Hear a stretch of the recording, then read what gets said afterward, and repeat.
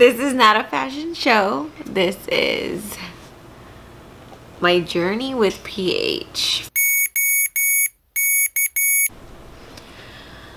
Hey y'all, what's up and welcome back to my channel. Today I'm making a video. If I look like crap, it's because I feel like crap. This is not a fashion show. This is my journey with pH for sure. So I guess let's just start off the vlog by stating the situation at hand. I have been doing really well lately, and that's why I really haven't vlogged, because my kids started school. They've been in school a few weeks already, from summer. Oh, hold on 1 second. That's my mom calling. Gotta answer. Okay, so I'm back. I know I look crazy. I went and was talking on the phone with my mom, and I took off my contacts. Let me just take off my glasses so you can not have any blur. So let me just start over again because I already forgot what I was gonna say. But lately I've been doing really well on my diet and treadmill, and I have been I haven't caught a cold. I've been just doing really well, and so I haven't made a video recently because everything's just been going very smoothly, and so I was just very appreciative for that. And today I was sitting in my kitchen watching my air fryer, and I felt my shirt was wet, and I was like, oh man. So I looked down at my shirt to investigate and realized that I had a spot on it, but it was just clear. So I was like, okay, let's see where it's coming from, because it could be the hub. It could be that, there's a little tear and, maybe you didn't screw it on right. Sometimes you don't screw it exactly perfectly. Sometimes your hubs crack, you just get a leak, and all those things are very fixable at the house. No need to get nervous or panic or anything like that. So it's just expecting it to be that, because those issues happen all the time for us. I mean, I've been wearing this for like 7 years, so in that time it's happened frequently that I know how to pretty much deal with a lot of different scenarios. So I looked at the main section and I realized, well, there's no leak here. There's no leak in the hub area. It just happened that there was a tear in the actual line right here. A little stress tear. They happen right around the bottom. And it was just a little, like a hair line. And you would see the medication bubble up and come out. So if you want to, if this is your first time watching this channel, okay, please like and subscribe, and I appreciate you clicking on this video. But for those of you who have been watching me for a long time or for a while, you will understand that this has happened before. The stress tear has happened on the line before, and if you go back to the videos, you'll see where I had what was it called? A repair kit placed on the tear. They clipped it, replaced the bottom of the line, so they cut it right here. So they cut the line here, they basically glued a new bottom half on, and they had a little repair kit onto the port. I've had that done before. It lasted about a year, and it actually came apart in the middle of the night. I bled out, and thank God I had like a giant fan facing me, and my blood coagulated the line so I didn't completely bleed out. I woke up that way, and it was a very traumatic experience, and it's in my video lineup if you want to go back and check. You can see the process and everything like that. So I know for a fact that this time around I will not be getting the repair kit done on the line, But when I saw the stress tear, I instantly knew that I will be having to make that 5-hour journey to Houston. We'll be definitely going in for surgery for the line to be replaced completely, and that is a process. So I instantly just, like, because I was so frustrated because everything has been going so well for me lately, and I'm very blessed and thankful and appreciative. And it's just kind of feels sometimes that when everything's going well, something will kind of get like a wrench thrown in, and it really felt like that. And so I gave myself a good 5 minutes, you know, of just getting that disappointment out, and I'm just like, okay, you know, this is what it is. And then got myself together and was like, okay, this is what we're dealing with now. And so just getting on the phone immediately and messaging my doctor, letting him know the situation, sending him pictures of the tear. I guess I can like insert that picture here so you guys can see how tiny it is, but it is like, it affects you seriously because your body won't be getting the same amount of medication that it should be. You can get an infection in there. All kinds of dangerous stuff can happen to us. So it is so tiny, but it is so important that it be like properly treated right away. And you guys know that out there, I'm sure. Yeah, so send my doctor pictures. You got, you know, message him. He messaged me back immediately. My doctor is very amazing. And he just said, hey, you know, come in. And I told him I'm getting, you know, I have 2 younger children. They're 2 kids in junior high right now. And my mom's like, okay, I get on the phone with my mom, get on the phone with my daughter in college, because if I leave anywhere and she doesn't know, she's like, I will be in so much trouble. And so let everybody know, hey, this is what's going on. My mom's like, okay, great, packing my bags. I'll be over there to, you know, basically get my kids to and from school, because I will be having to make the journey tomorrow and get this thing repaired. So thank goodness for me. It's a very small tear. I will show you in the, what is it called? Like the picture that I took. It's a very small tear, but thank goodness. Let me try to get some more footage. So this is the line. The tear is right in here somewhere. It's super teeny tiny, but it is on the line. It is not on the hub or the medication line. It's nothing that I can fix at home and just replace safely. It's right up here somewhere. So I instantly get the medical tape, tie it real tight, and make sure that I'm holding it up, that there's not a lot of pressure on it. I haven't felt any fluid come out, and it's been a few hours. I'm assuming that tape is working, and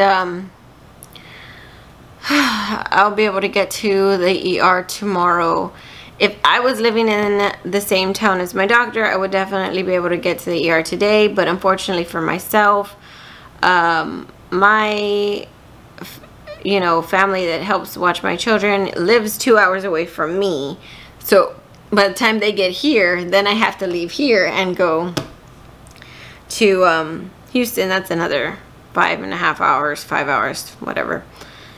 So it's a process when anything happens to me. And if anything happens to me by emergency, of course, where it's life threatening, of course I would just take my children and they would miss school. It's not a problem. But I'm just thankful that this is something that is very, very, very tiny leak, but it was enough to make like this big of medication loss wet spot on my shirt. So it needs to be dealt with immediately. My doctor did recommend me come in tonight, but I told him I wasn't able to get, my caregiver, and he was like, okay, great, just come in as soon as you can. The team is already prepped to help me with my line. He was very stressed because he doesn't want me in the ER at all, because he said COVID is very high right now, but he said there is no other option for me. So I'm just, it's been a few hours since all of this happened. I've had time to process it, you know, and just sit with myself and get my mind right. And you know, I just want to share, like, with other PHers, you know, sometimes, well, this is mainly, I guess, for the families, is like, whenever something like this happens to me, I get very, very focused, you know, so very, very focused on the situation I have to overcome, because first of all, I know it's going to be extremely painful. I'm going to get poked a lot. I'm going to be facing COVID and stress. So I don't, and this is just me personally, I don't like people hugging me and people like, are you okay? How did this happen? Like, I don't, it doesn't work well for me. It may work well for other people, but it doesn't work well for me. And sometimes it can come off very cold, and it can come off very hard. And like, I always tell my husband when I'm in this situation, like, you know, I'm sorry, like, I don't mean to, you know, not want you to hug me or anything. I just have to be very, very focused on this, because your mind can, like, get away from you, and that's nothing that you want to do. You want to just be as calm as possible. Try to hold as much peace as possible.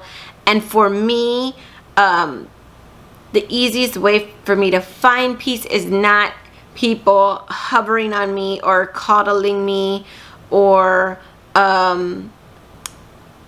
just a lot of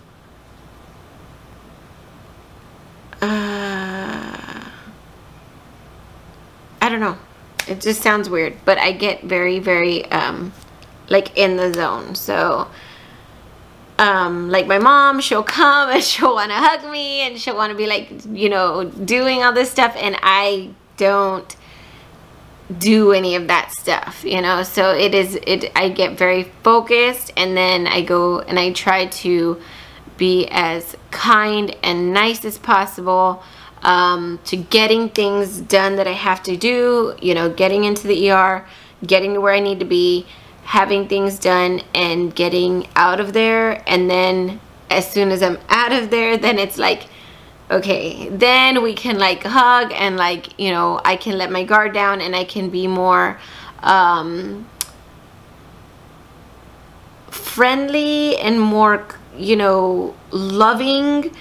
But when certain things like this happen, I don't have space for the loving part. I only have space for the focusing on the task that has been put in front of me. And so I just, you know, go into a deep, like, you know, self-meditation, prayer, and a deep, deep space of, like, you know, finding inner peace and walking through this journey and actually feeling this experience, because I feel, and this is just my own personal opinion, right, you know, I don't want to shut out the experience.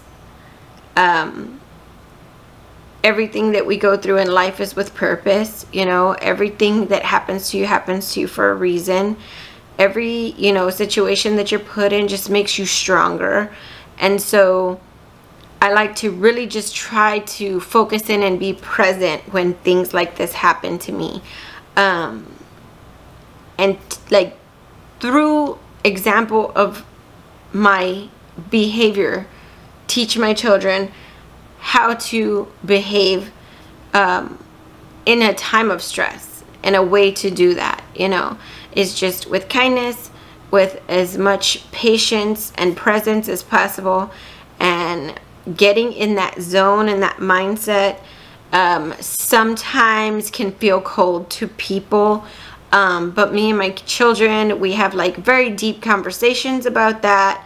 And it's very important that if you have children or like spouses, to have those very, very deep conversations to where they're learning from your experience, and you're just doing your best to behave in a way that is of a certain standard. And that's what I hold for myself. That is my experience. And this is not advice, or I'm not telling you how to do anything. I'm just telling you that these are things that are super important to me. And yeah, when like panic or, you know, serious situations happen in my family, my immediate, like, you know, close, you know, me, my children, my husband, happen, you know, these are things that we practice for, you know, our meditations, our prayers, the way we get in a mindset as a family, and we know what's going on, we know what we're doing. Even my kids, they're like, they've been informed, like, here's what's gonna happen, you know, they're like, okay, grandma's coming, we got to do this, we're gonna do great, you know, you're gonna be back, it's gonna be good, you know. It's a lot of